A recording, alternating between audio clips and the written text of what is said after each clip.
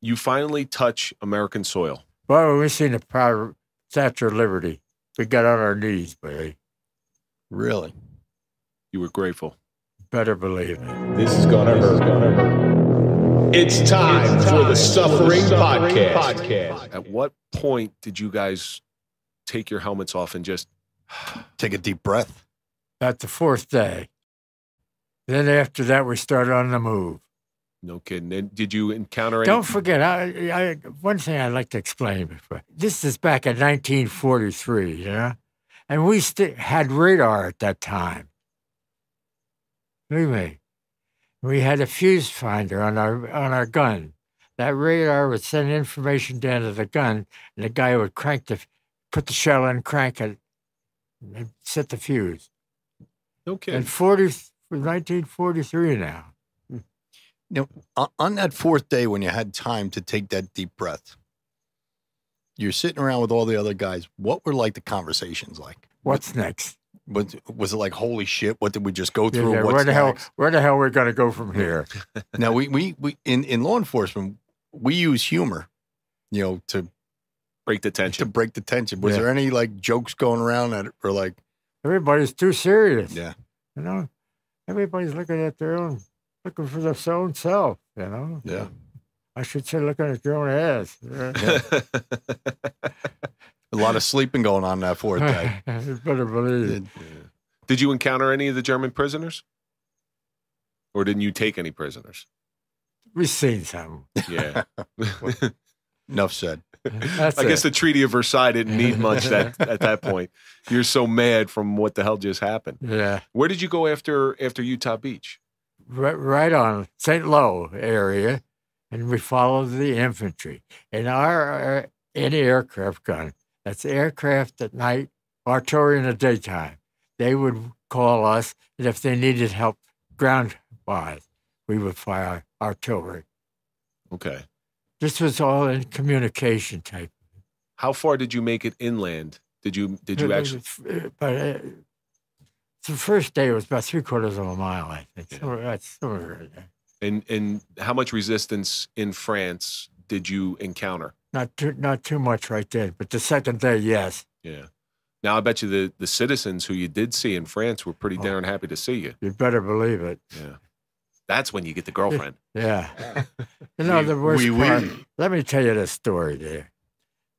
Going on the beach wasn't bad. We had a job to do, and we done it. Everybody took off where the officers told us to go. But in the meantime, the nights before, gliders had been coming in. No engines, can't hear anything. You can't hear anything.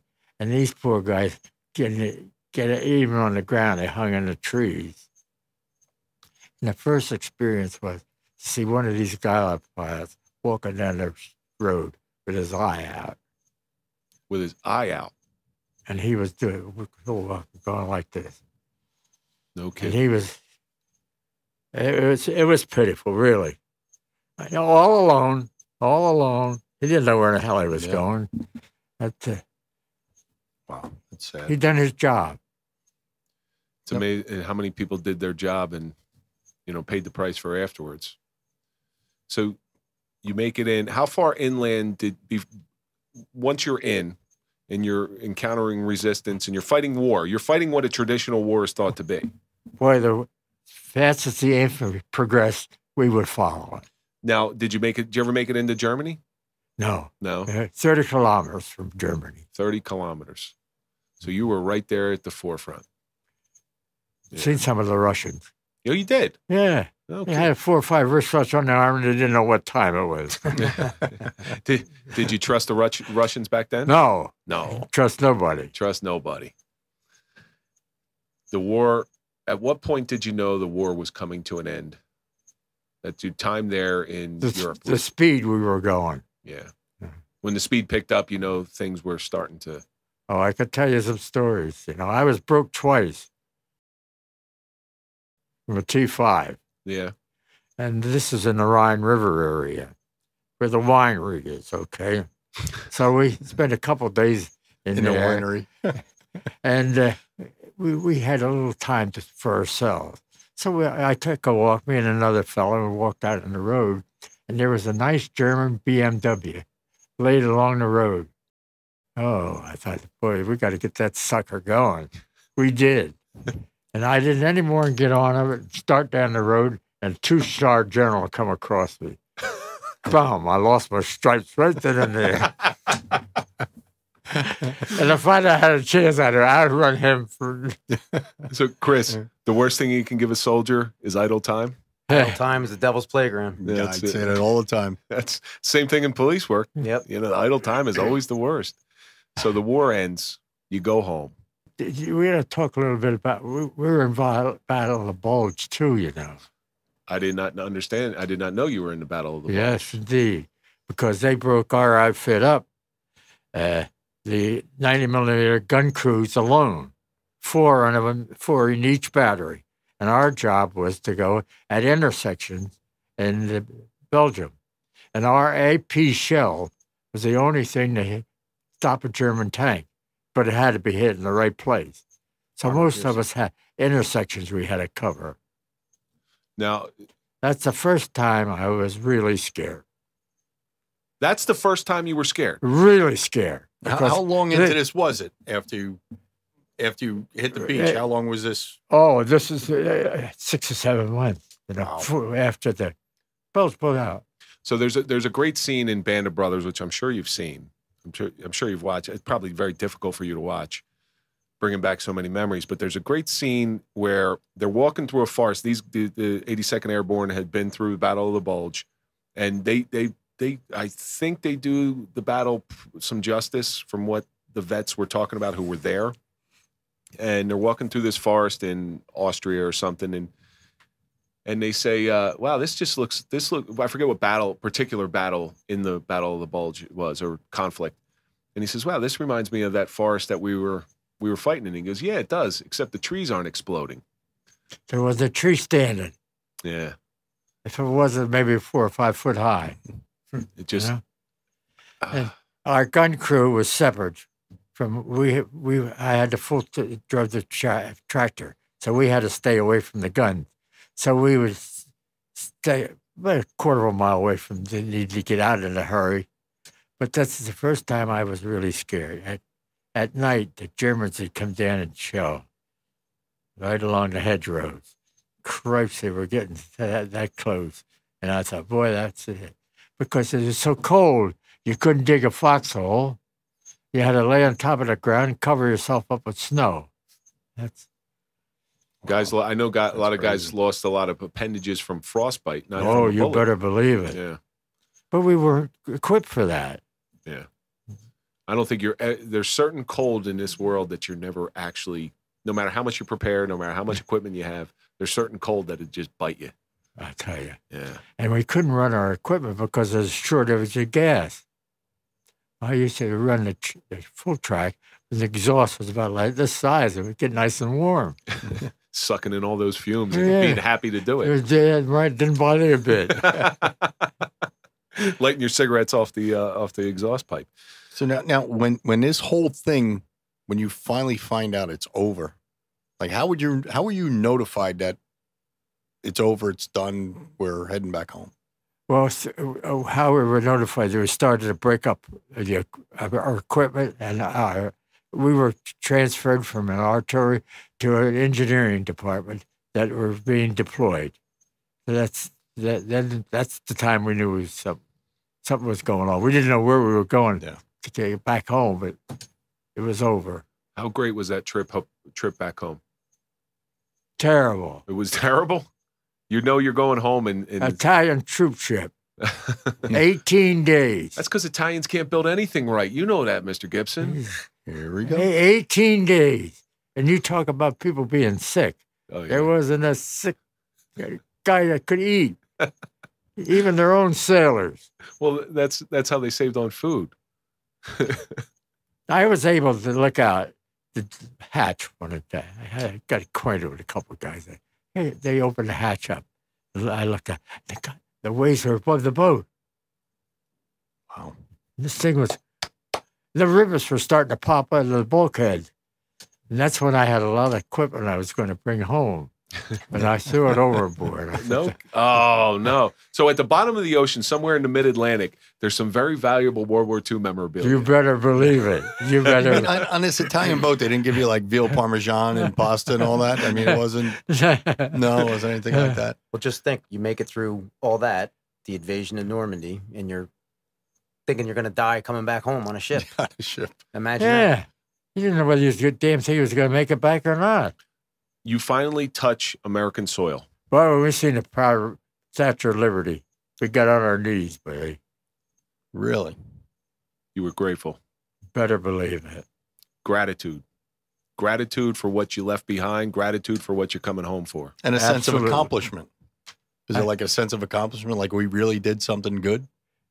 Right. Yeah. That's. What was the welcome like when you got back to the States? Oh, it was great. Was it? It was great. It wasn't like Vietnam where they were spitting on the soldiers and Hell Hanoi no. Jane and We had a great reception. Any woman you want? I want to know.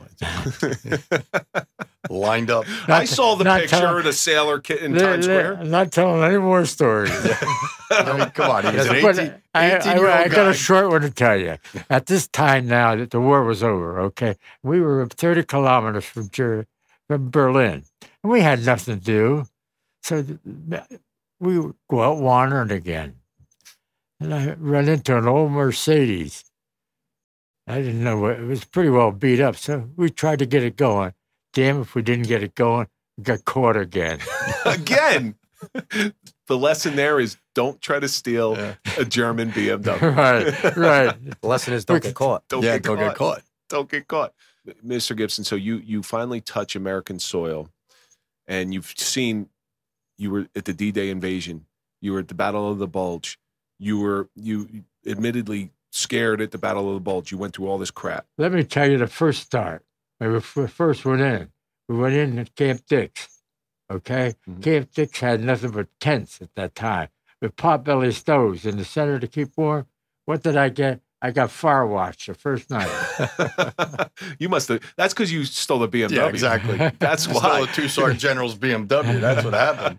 They said, watch out for this. At what point did what you went through start to set in mentally? Because again, I have this understanding of war. I've never been to war, but war is war. Okay. And I know it had to affect you up here. It did. How did you It deal with did. it? Well, it got to the point where you didn't like trust anybody at that point, really. Absolutely. Yeah. Was there ever any, Of course, you go to bed at night and you hear bing, bing, bing, bing. You thought, So a lot of right? post-traumatic stress or what Right. they called it was- back in the day. But shell shock. Shell shock. But the thing of it is, you had to do something. You had to get your mind off of it. Yeah. So you went to work as soon as you could, and I did, and that helped out. because, your generation dealt with post-traumatic stress much differently than our generation deals with it. And I think there's some lessons to be learned for how because you didn't have the resources that we have available now. If you told anybody, tell me if I'm wrong, please. If you went to tell anybody, say, hey, look, I'm a little screwy in the head, like something's not right here, you'd probably get looked at a little funny. Yeah, right. So you had to eat it. And you went to work, and that's how you got through it. Did it ever rear its head in any unhealthy ways for you? No, but I worked with other GIs that had been in Navy and Army personnel that helped out. Mhm. We worked together.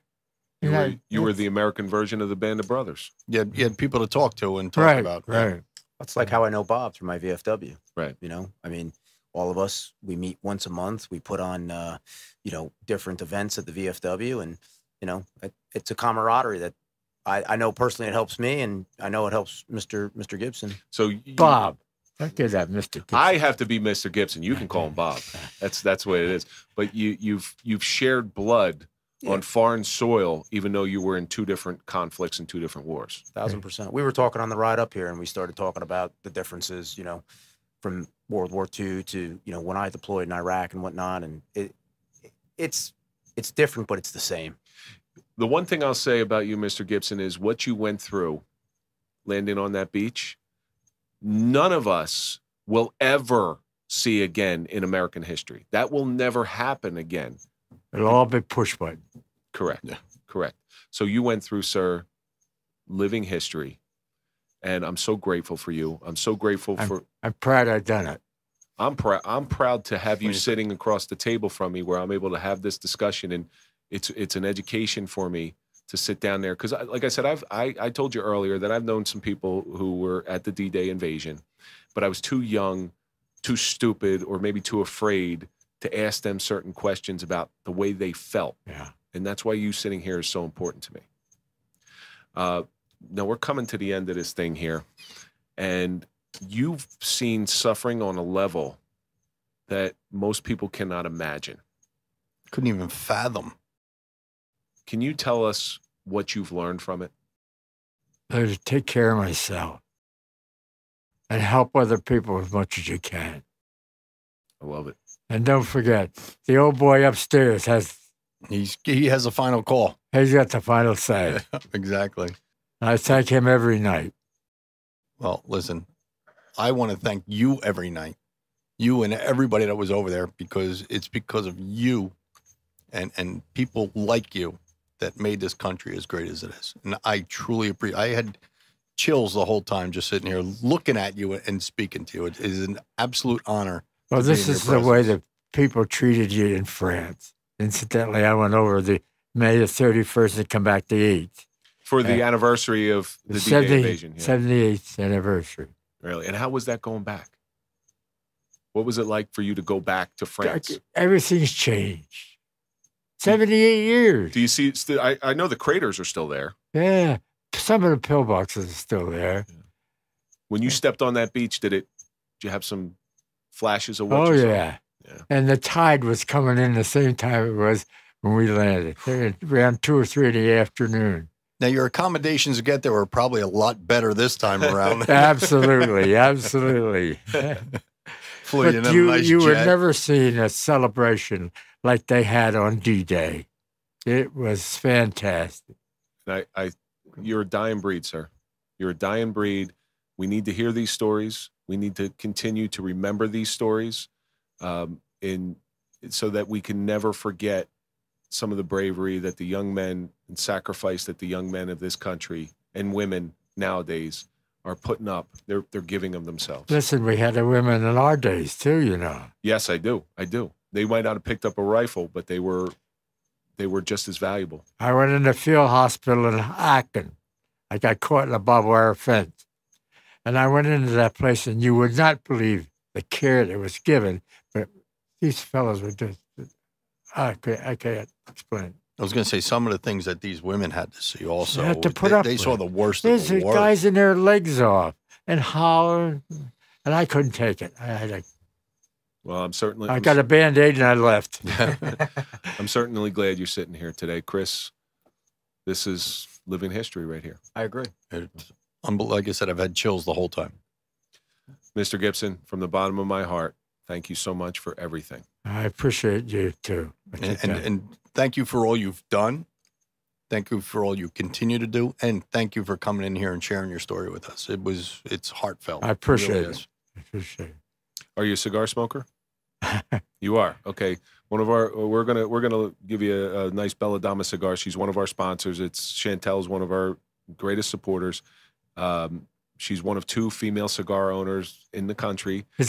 She's wonderful. And if you go to BelladamaCigars.com, put in the Suffering 10, you get a 10% discount, but we're going to send you home with a couple of them today. Okay. Once again, thank you so much. And thank you. That's going to do it for this episode of the Suffering Podcast, the suffering of D-Day. And let's think about all the stuff that we learned today. Perspective. That one simple word. War is war, no matter what time, no matter what age. Sometimes you have a job to do, and you just do it. Bite the bullet. Literally and figuratively sometimes.